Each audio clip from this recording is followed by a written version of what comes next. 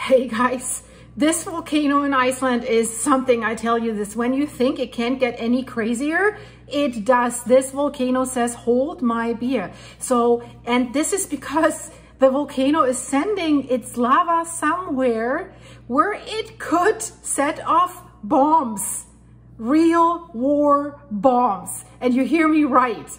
And I'll get to this in a minute. This is absolutely insane. When I heard this, I was like, what? You gotta be kidding me. I mean, why are they even bombs where the lava could flow over? We'll get to this.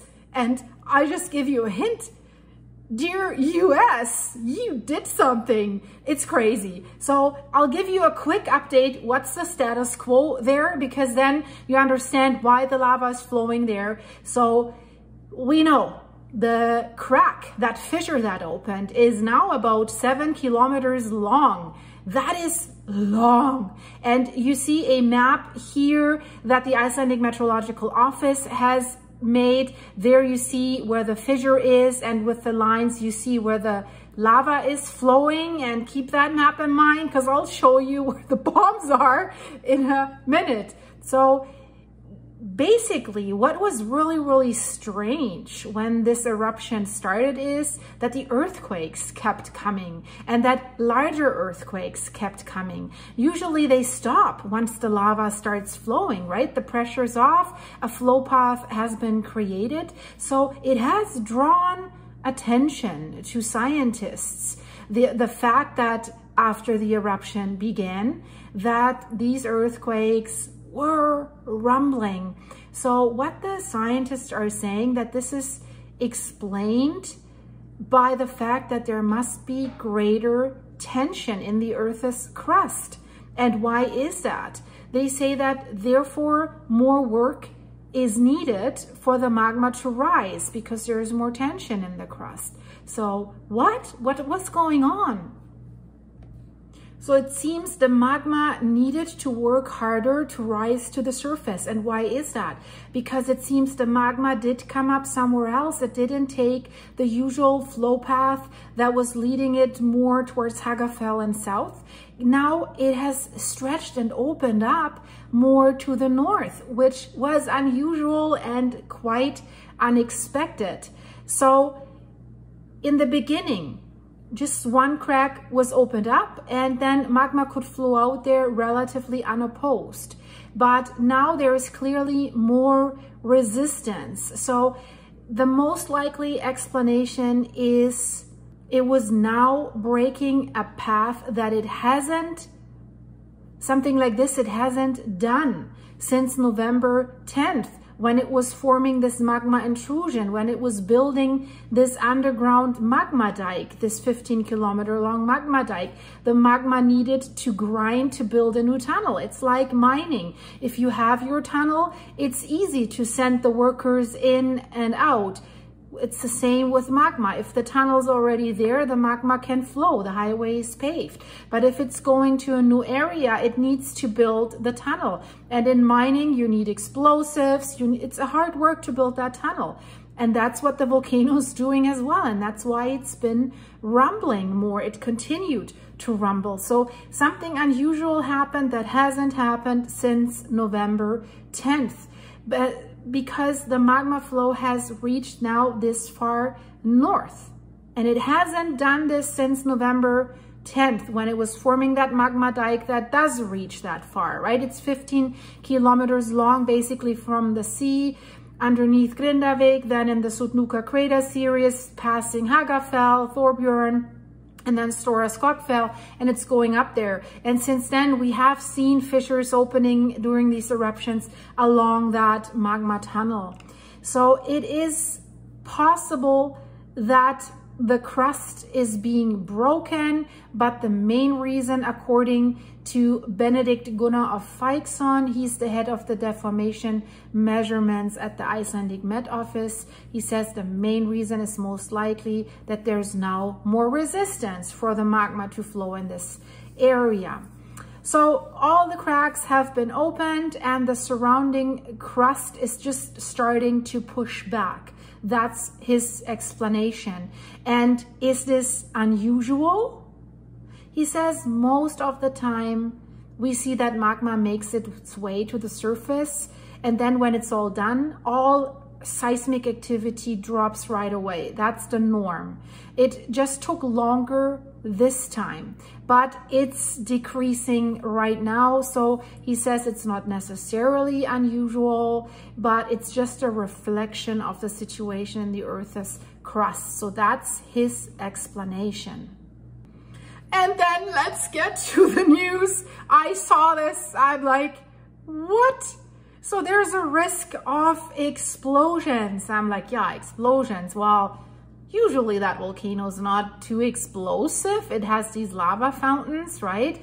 But we know now the lava flows. It's a big lava carpet, like more than 12 square kilometers. That's really, really big. And it has caused wildfires as well, like these grass fires, moss fires that burn. And these fires are together with the lava burning at a US military site, at an old US military site. And what they're saying is it is a contaminated military site. And it's called Vogaheidi. You see it here on the map. And if you look at these pictures on the map, you can see Grindavik, Thorburn, the Blue Lagoon, the Stora Skogfell. And if you get that line, and then if you see where the lava is flowing, where these lava carpets are, if you compare it with the map that the Icelandic Meteorological Office has released, you can see it's in that direction. And there is not much to find if you Google Vogaheidi and stuff. So this is somehow still secretive.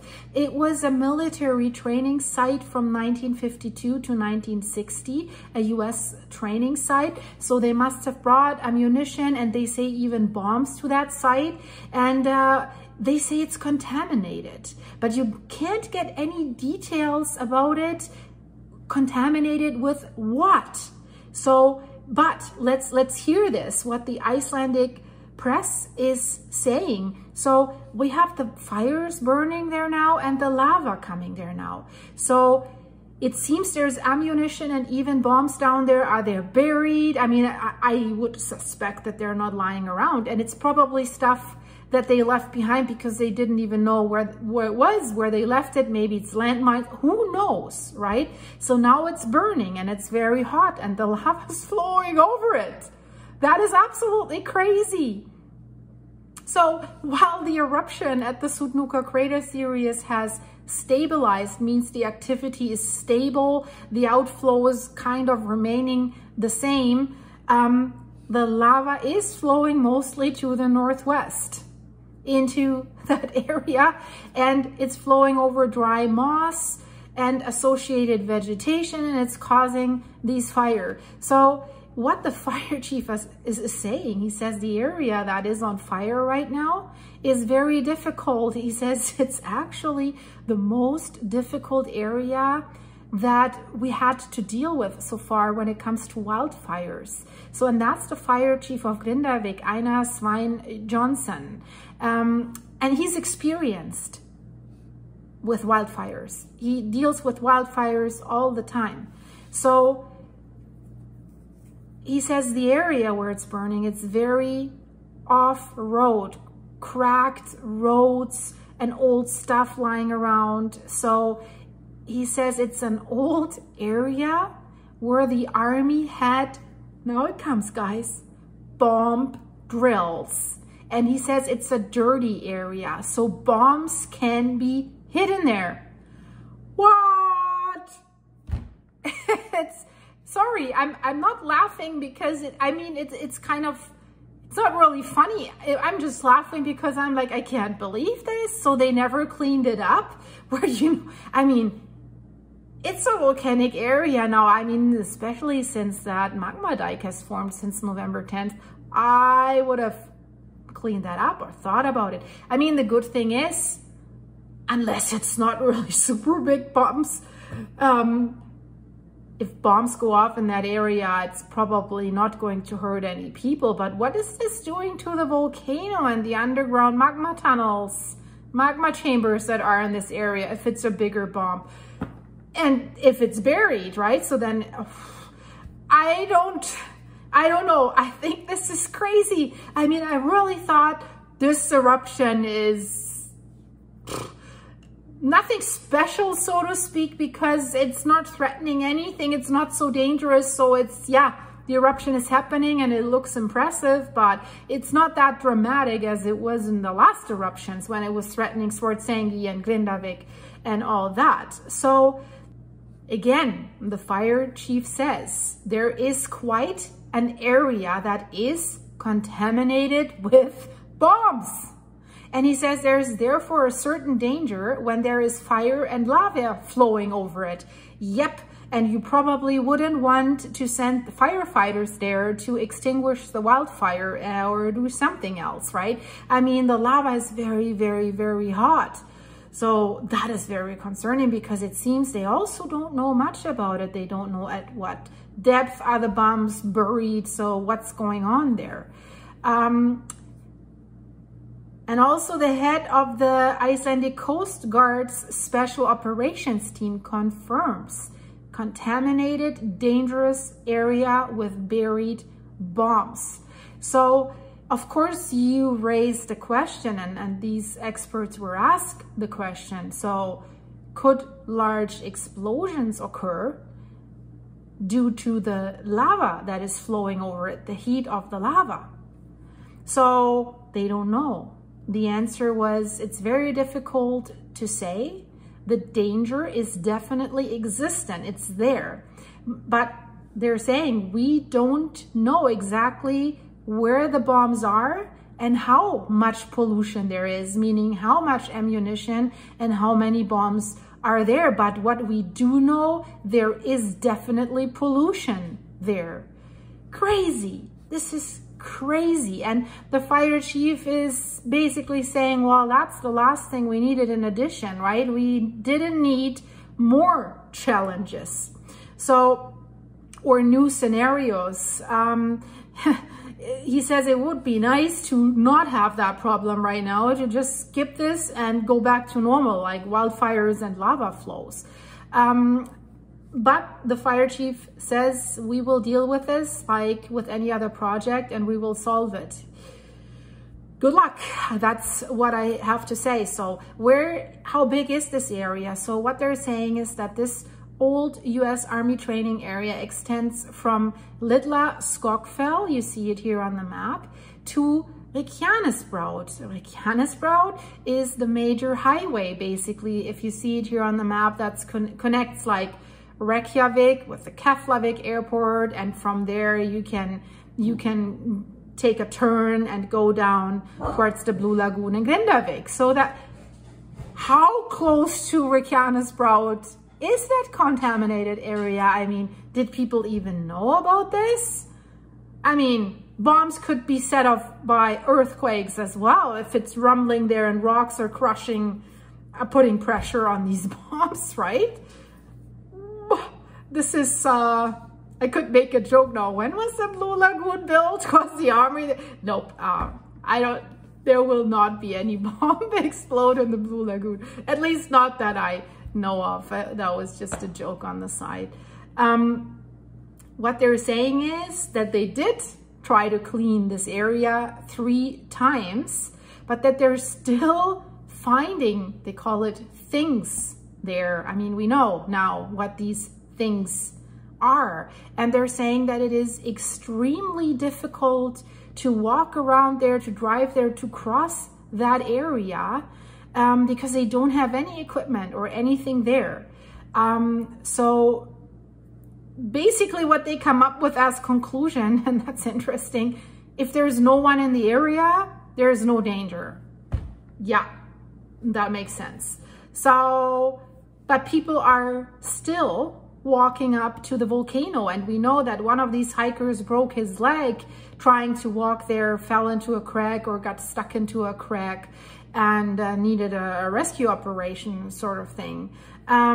So what they're confirming is, despite the orders to not walk to the volcano, people are defying these orders and they're walking there. So probably not aware that the volcano is not the only problem that they're probably dealing with. They want to see the lava flow, so they might try to walk into that area. Just today, people were walking from Grindavik, that's the access road to the Blue Lagoon, and it goes further down south to Grindavik, to Little Skogfell. You see where Little Skogfell is on the map. And who knows how much further they were walking, right? So the question is it safe from them? And what they're saying is this area, it's a little further south, so it's just lava flowing over it for the moment, right? So, but there is a northward trend in the eruption area, and we will have to see, right? The wildfires do not threaten any infrastructure at the moment. So what they're waiting for is basically what they're saying, that this wildfire is burning itself out of the danger zone. And then they say we will start to deal with the fires with the traditional methods. I don't think the wildfires will be a big problem for the bombs. I'd be more worried about the lava because it stays hot very long and it gives up the heat. So I don't know where these bombs are, how close to the surface they are, but I thought I'll let you know because this is absolutely crazy. So guys, that was a quick update about the eruption today, and an unexpected update or unexpected news. Really crazy. So I'll stay on the pulse of this with you.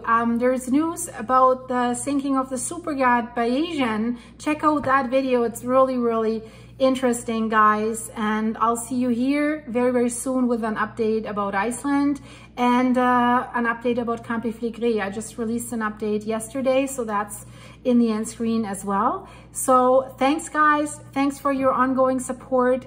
If you want to join my channel as a member, now YouTube has given me a link where you can join that I can put in the description of this video so that you don't have to search for the join button. So it's there in the description of this video. Also follow me on my On the Pulse with Silky site. It's totally for free. Just click and follow so that we have another way to stay connected with each other. Of course, you can buy me a coffee there and support the channel, but if you're just subscribe there, support, follow, it's for free, and then you'll get emails from me if there's new eruptions or new pressing events. Then I'll send you an email. So I hope I see you here or there or everywhere, and thanks, guys. Bye bye.